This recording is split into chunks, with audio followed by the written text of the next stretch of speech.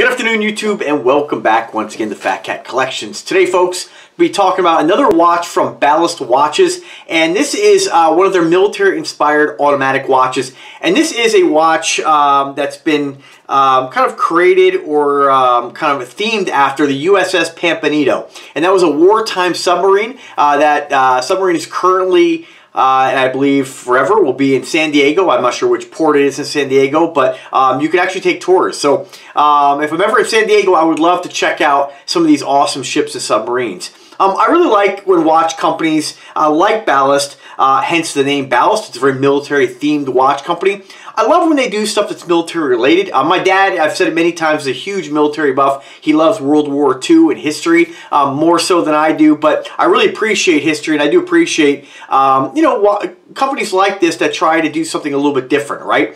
We've all seen dozens of homage watches to, you know, submariners and, you know, your really expensive luxury brands. I think it's a lot cooler to wear something on your wrist that has a little bit of a story and how, you know, relating to history, not just something that's you're wearing for the name, right? I mean, let's face it. I say many times, many videos, you know, you're wearing a Rolex for the name. Again, shouldn't dissuade you, and I don't mean to beat the horse dead, right? But there are so many cool watches out there that just, to me, have a lot more passion than something like a luxury, super expensive piece. Really, with a luxury watch like that, you really, again, buy what makes you happy, but I'll never spend a lot of money on a watch when you have watches like this. These watches have a story, and that's what watch collecting, in my eyes, is all about, is being able to have a story, share these stories with other people, and you learn more along the way. I would never really, you know, think about looking into World War II submarines or ships. It's just not something I'm super interested in, right? However, when I get a watch like this, it makes me want to watch more and learn more about it. And I think it's pretty cool. At least it gets a little bit of a conversation between me and my dad that doesn't relate to just watches in general and, you know, me talking about how loud I want my stereo system in my car and how I, you know, I mean, it's a little bit more substance, right? So I think this is fantastic. So again, the watch we're going to talk about today is Ballast Automatic Pampanito. They just call it the Pampanito. And again, what they said on here in the description, they just talk about the submarine. A lot of times I don't read this, but this is pretty small, so I'm just going to read you the description. They say, USS Pampanito, built in 1943, was a reflection of the instrumental role that the U.S. Navy fleet submarines had in the Allied victory in the Pacific during World War II. USS Pampanito made 6 patrols in the Pacific during World War II, during which she sank 6 Imperial Japanese ships and damaged 4 others. She was, it says also, she was built at the Portsmouth Naval Shipyard in New Hampshire, launched on July 12, 1943, and served 6 patrols before being decommissioned in 1945. Earning 6 battle stars for her World War II service. What a cool story, right? And that's what Ballast does with a lot of their watches, if not all their watches. I love this company, and I just want to thank them again, like I do in every single video, like I do with every company. But it is really cool to get a watch that has a story. You know, you guys know I love Invicta, I love Aragon. Of my 165 watches, you know, I enjoy them all. They all have a little bit of a story, but really cool that they've, I don't know, create this watch around this particular submarine. Now, what I was trying to find out, this is a really unique watch. We're going to talk about it, and hopefully what will happen is when I do these videos, companies usually get back to me and kind of answer some of my questions. Sure, I could ask these questions beforehand, but I like to kind of learn the information with you guys and then have a dialogue in the description when I find this information out. It keeps me going back to videos and keeps me responding to content. It keeps everything fresh, right? So, first off the bat, I'm just going to show you the postcard. They give you a postcard showing you what the actual submarine looks like, and I believe this is a picture made to look older, of course. It's been altered, of course, you know, with some filters and whatnot, but this, I believe, is in San Diego where the ship is actually, or the vessel is actually docked. Then on the back it shows just Pampanito, Pampanito, and a little outline of the submarine. Like most Ballast watches, the 2 I've reviewed so far, really nice wooden box. And again, you guys know when I do a watch review, I never really do a lot of unboxings, usually because I'm too impatient. I just rip it open like a kid on Christmas morning, like a Red Ryder BB gun here in the Christmas story. That's kind of how I am with everything. I get really excited about things. Again, this is cool. And you know, when you open one Invicta box, you've opened them all, right? They're yellow. They immediately go. The box gets ripped apart, thrown into the garbage can. With this, these are boxes I want to keep. And if you are gifting a watch to somebody, what a nicer presentation than this all solid hardwood box. I'm not sure what kind of wood it's made out of. Probably nothing too elaborate, but it's got like a nice kind of cherry stain, cherry color, and then of course ballast in that chrome lettering. When I open, you ready? I'll open this up. It's kind of like an unboxing, right? So we're just gonna flip this sucker open, and there we go. Very vintage feel to it, right? When you open this, I feel like you're opening something you might see on like Pawn Stars, right? It's like documented. I don't know, it just looks really cool without, you know, I don't, again guys, you know, I never really take watch collecting too seriously. This is meant to be fun, and I hope when you see me open a watch, how excited I get. Just awesome, just absolutely awesome. So you get the watch, of course, limited edition. I believe all, if not most or all of Ballast watches are limited edition pieces. Pretty cool. My particular one is number 28 of 400, and really generous this company to work with me. This is, again, I mention it every video when it comes to watches. This is why I love having YouTube, right? I get a lot of cool stuff to wear and enjoy and add to my collection. So again, and that's the best way of doing it, because not only do I get a watch, but it allows me to wear it and actually give you guys content years later and really let you guys get to know what the watch is going to be like long term. If this watch fails in a year, you bet I'm going to tell you about it. Sorry, Ballast. But I don't see that happening with their brand, right? Just awesome. So you get the little write-up about the USS Pampanito. You get an instruction manual, of course.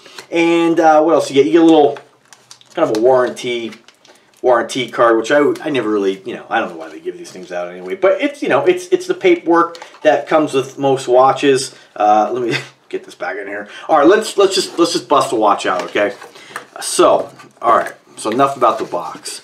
So, man, I tell you, they sent me, I don't know, four watches four Ballast watches.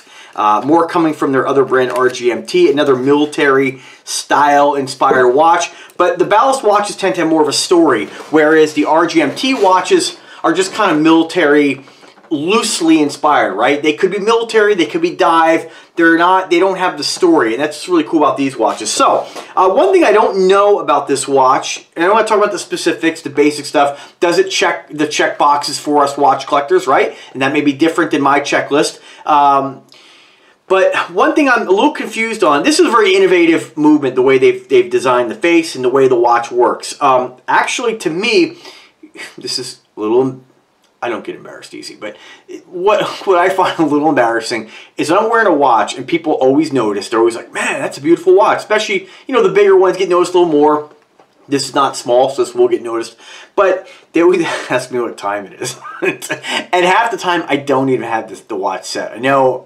I'm sorry. But, you know, I just wear these for really jewelry, you know. It's really, that's just how I wear them. It's an accessory. I do set them sometimes, but because I rotate so often, sometimes I'll just throw it on and I'll forget. I was at the casino the other day, and the lady's like, oh my God, that's beautiful. And I was like, oh, thank you, thanks. She's like, what time is it? And I had to pull up my phone. I'm like, I have no idea. So, I'm ridiculous. But what I do like about this, and I know, believe it or not, for a guy who always wears watches and reviews watches, again, I have to kind of look at the watch. I can't look at it really fast and tell time. Now, I'll have to stare at it for 10 minutes, right? I don't mean to over embellish. But with this is a lot easier for me to tell time. And how it works is basically your large hand here is your minute hand, right? Very easy to distinguish. It's, you know, right now 31. Then, of course, your hour is on the smaller dial, and very easy, you can see it says 2. So without, like, this is almost like an analog digital watch to me. Very easy for guys like me to tell the time. Like this, I don't have to look at it and be like, all right, is it, you know, especially some of the other ones I got, which don't really have any numbers, you know, I gotta really kind of stare at them. I should work on that. But this, super easy for me to tell the time. It's got the, and you can see if you turn the crown, it is a screw down crown, of course.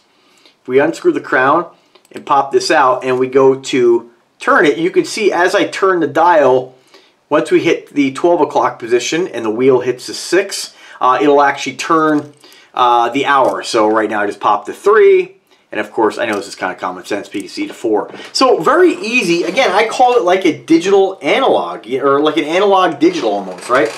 That come out right. So pretty cool. I mean, I think it's really interesting when we look at watches nowadays. It's hard to almost like reinvent the wheel, and it's difficult for people to get used to things that are pretty, in my opinion, kind of exotic, right? It's a different look, and it's different. You see plenty of watch companies out there doing very unique things, and this is the first one, honestly, in my collection that has anything quite like this. And after having, when I first looked at it online, I was like, okay, that's kind of a gimmick. After having it and wearing it, it makes it really easy for me to tell the time. So without that little embarrassed delay, right? I'm like, it's, you know, super easy. So I love that. What else? It is an automatic, of course, and it is powered. You can see the wheel spinning. This one is a Miyota. Usually you can tell the Miyotas versus the Seikos, like the NH35, 6.7s. The rotor actually kind of like jitters, so to speak. It kind of like it sort of kind of turns, whereas Miyotas are, I believe, ball bearinged, and they just spin around. Now, I think for you watch guys who really get involved in the movement and all stuff, you know, I believe the Miyota charges or winds in both directions. I could be wrong in that, in the Seiko in one. Obviously, you guys will let me know, like you do everything. So let's talk about the specifications now. So again, they refer to it, and they need to update their website, just Japanese automatic movement. They need to list Miyota on this, and I don't think they list it on the back. They do list the water resistance, which is ATMs, limited edition, of course, 28 out of 400. Again, 316 stainless steel and automatic ballast. But I have several watches that use the Miyota movement. Whether you go with Miyota, whether you have Seiko, whatever the movement is, remember, nobody's really making anything that's poor, right? Unless you get something with an absolute no-name brand, super entry level, then you might have longevity issues, and you may not. With a Miyota, a Seiko, or whatever you choose, Rolex, whatever you get, these are, remember, a super high-end luxury watch, there's not a lot of differences, right? Mainly it's finishing differences. So longevity is just as good with something like a Miyota, a Seiko, an ETA, whatever it may be, a Valjoux. They're all different, but they're all good. And so this has got that Miyota movement. I mean, super well respected. I believe Miyota is owned by Citizen, I believe. Don't quote me on that. I should know after all these years. Pretty cool kind of rose tone, almost like a bronze colored hands, and of course the bronze crown. This one, exhibition window. Not all of the Ballast watches have the exhibition window, and then they have the Ballast logo with that black. I've seen other Ballast watches with the automatic movements. I believe several of them have that black rotor, kind of like Invicta uses the yellow rotor. Ballast, I believe, does their black rotor. As I get more watches into review, I'll let you guys know if there's any difference. The band on this, again, all 316 stainless steel. They did a dual push-button deployant butterfly clasp on this, I believe what it's called.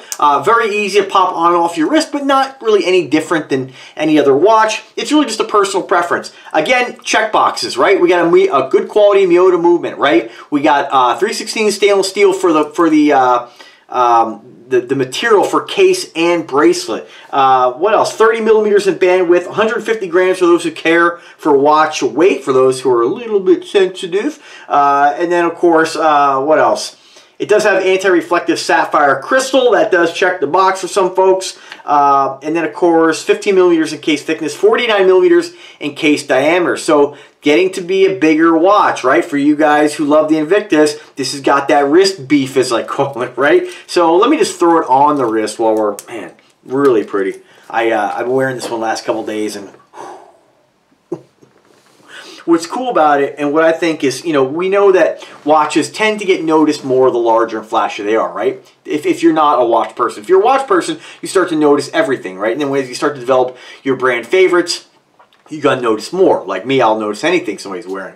But with this, what's really cool about this is that it's not over the top huge, but it's got that really interesting face, right? And the really interesting way that it tells time. And I think is really cool because if people look at that, they're not used to seeing something like that. And I gotta tell you, even with me, I was like, oh, I get a little, sometimes I'm taken back by it because you don't have that second hand, you know, which to me is really kind of meaningless, but some folks may like that. It's just your traditional ticking, you know. This doesn't have that. So really different, really unique, and again, super easy to tell the time, and it has a beautiful wrist presence.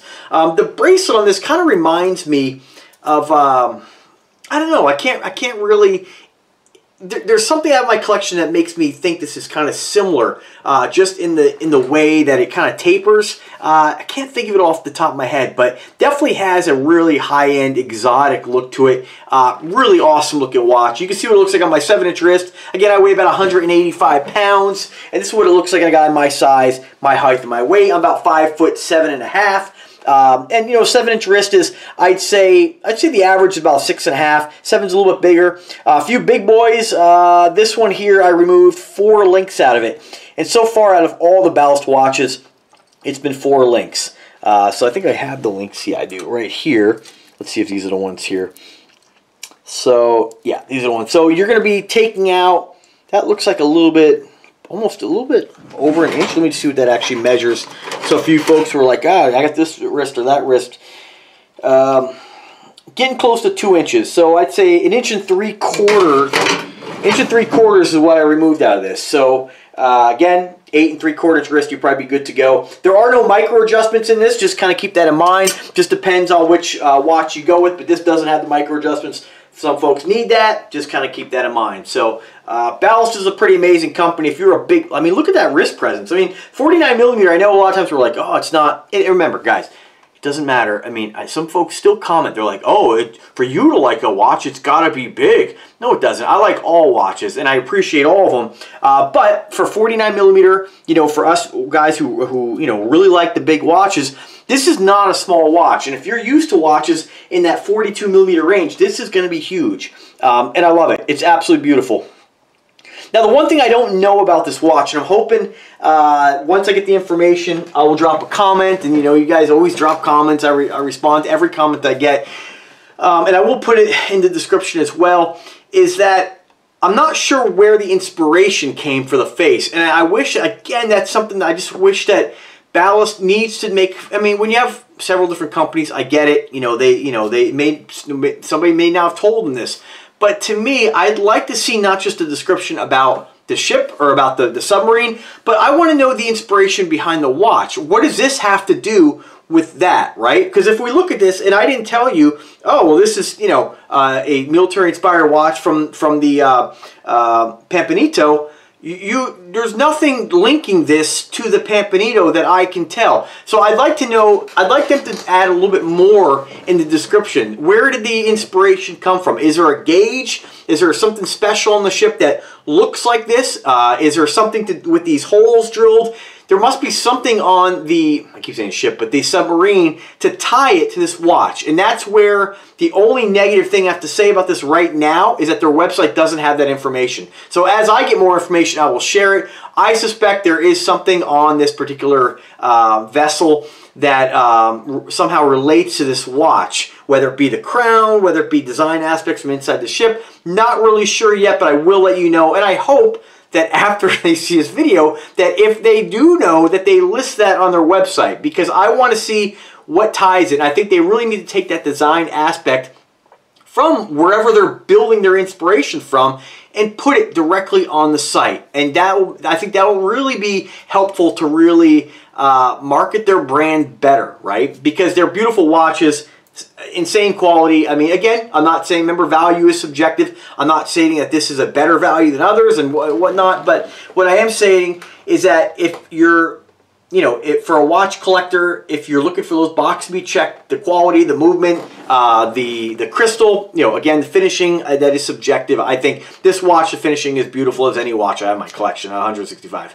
Invicta, Aragon, Citizen, Bulova, Seiko, you know, they're all nice. This is right up there with them. Now, as far as price point on this one here, if you go directly to their site, they do have that game that everybody plays, the $1,500 USD, marked down to $975.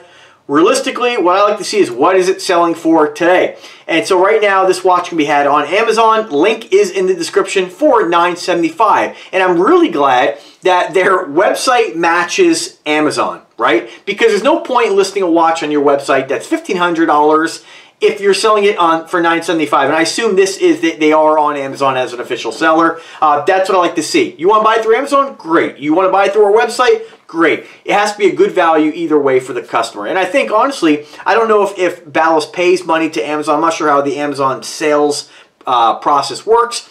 If they, like eBay sellers, pay a fee, right?